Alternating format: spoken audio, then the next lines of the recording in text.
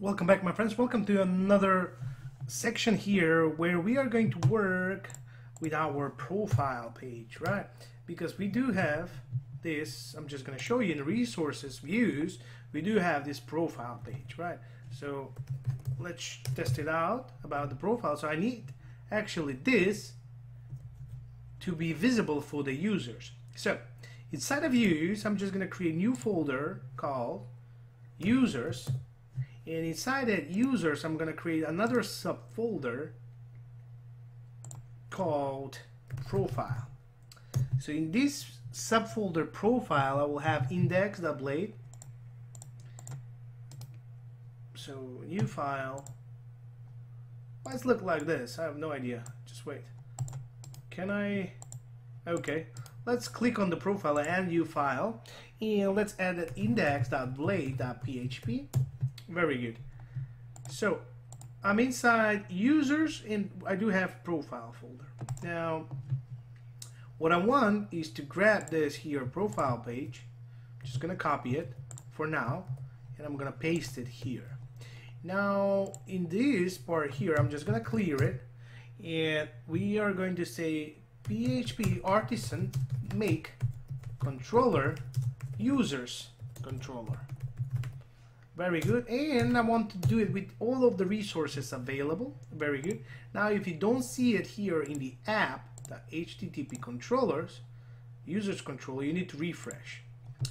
That's how it's working. Now I'm just gonna close it here. I don't need this profile anymore. I'm just gonna say users controller.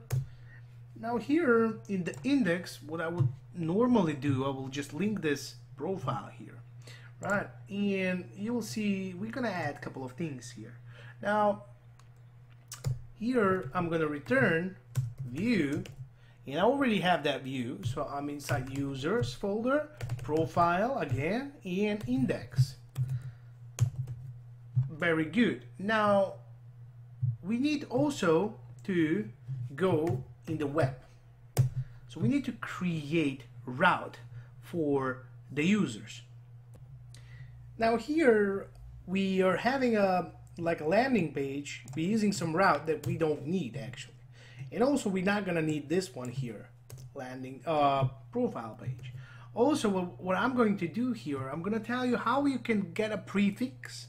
You can put a name as we do here, and we can group couple of routes here, because my intention is to have in this users, I do want to have a profile as well, posts folder as well. So let's see this. Well, let's see how this will work. Now I'm just gonna say users controller, and this will be a little bit different. Now before doing that, I'm using now all the time. Before doing that, we need to create something here. So I want, let's just copy it, let's just clear this and say PHP. You can go up like this on the arrow, and now we do have this. We have sorry, we do have what we need. We have two logins, home, contact block, about. We do need to create this auth middleware, because in users you don't actually see the users because we don't have it route. Now we do not need to create here something. So what we can say here, we can say public function. We can call the constructor __ construct like that, and inside we will just have this and middleware. And inside we can specify which middleware, and that is auth. Very good. Now I'm just gonna close this. Construct. So remember, this is a constructor and this is the first thing that is called. So what we can do here, we can create, actually now we can start creating this middleware here. Now we can apply this middleware even through here. Route middleware like that, and we can apply that middleware here. Auth, right? So let's comment that one for a little bit. What happened? have no idea what happened. Okay, I cleared that one, and I have my table is jammed, so that's why it's having this problem. So I'm just gonna comment this one here, and I'm gonna open what? The web. So here I'm going to apply this middleware auth. Now what else I can do, I put it in this brackets, so here you can comma and apply another middleware, or you can put some restriction. We will do that a little bit later. Now you will see how you can add prefix. I want to have prefix / user, like we do have here, /home / about. I want that prefix to be applied, and I want that name to have a name here that will start. So I want to name this about. So I will name this user dot. The next thing that we can do, we can group this. So by grouping this, what we can create a function here inside, and that function will be just like that, and we need to close it at the end. So here I will say route resource,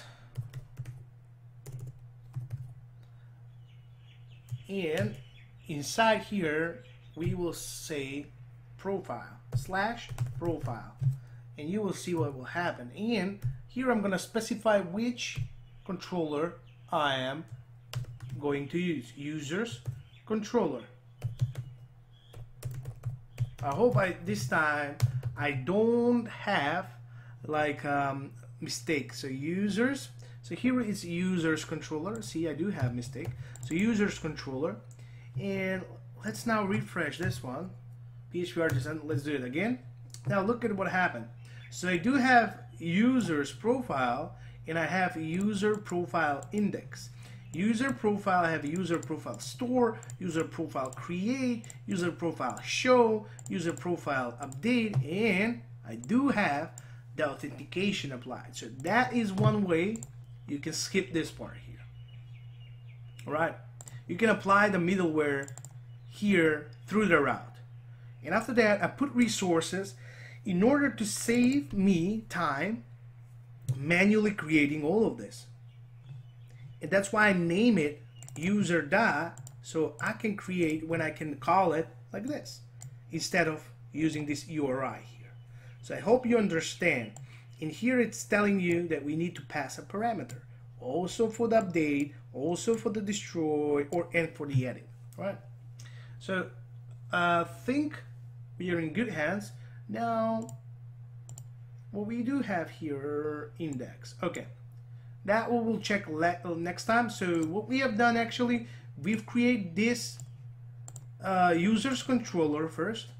Inside it users controller, we do have public function index that it's returning users. So it's going into users folder, profile folder, because we do have that one. See, we have nested too. Oops. So we have users profile, and that I'm linking index. So I'm just getting this first parameter here. I don't need blade.php. And here I've shown you how you can put a middleware and create a prefix, and that is very easily seeable here. So user / profile, and because here we do say profile, it's basically like saying user / profile here, but I'm putting prefix here and I'm naming them. I'm naming them with the dot because I'm gonna use that later. I just like this convention. Password confirm, password update. See, this is all been predefined for us, but we have done something very similar.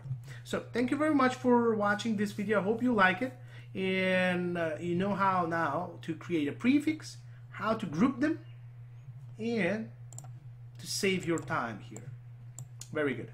So see you in the next lecture. I hope you enjoyed this one.